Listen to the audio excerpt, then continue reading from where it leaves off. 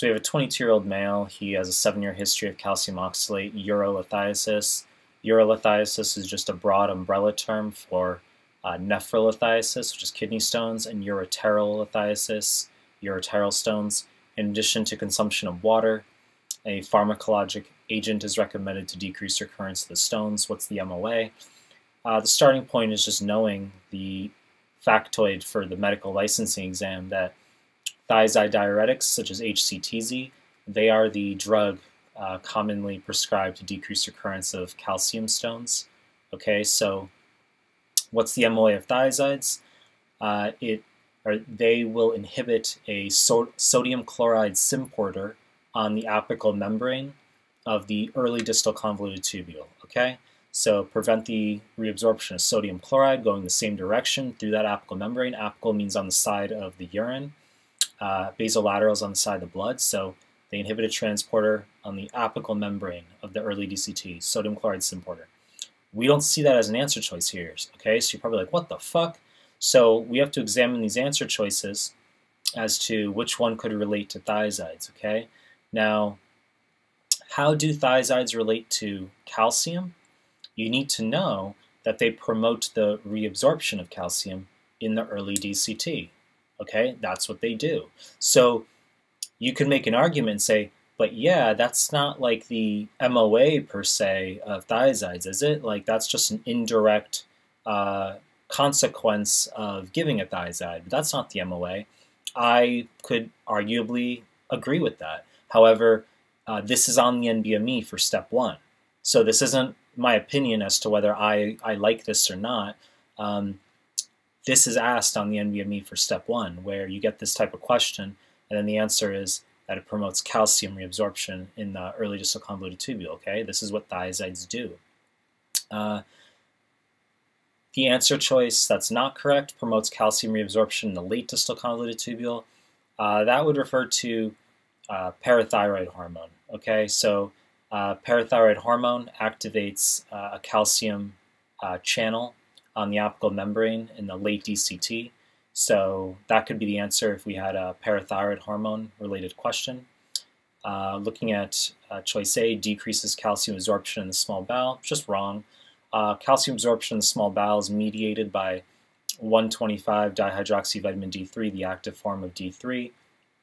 Of course, we have PTH that will activate 1-alpha hydroxylase in the PCT of the kidney, and converting 25 to 125, and then that promotes the calcium absorption in the small bowel.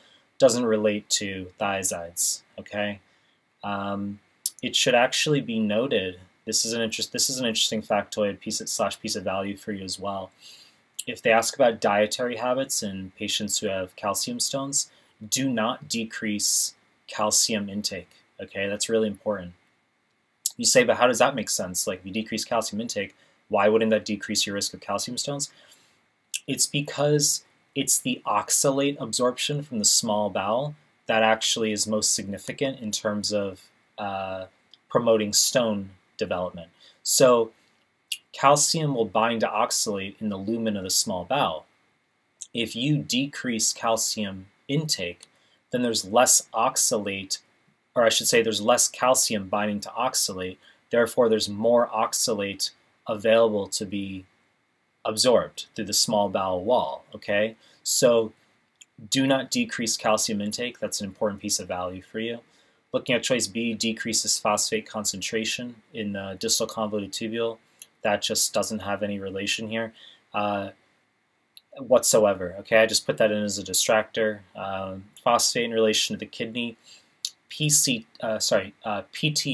parathyroid hormone, will decrease phosphate reabsorption in the PCT of the kidney. Okay, that's how phosphate could relate to the kidney, but nothing related to the DCT. We already talked about thiazides. They promote calcium reabsorption in the early DCT.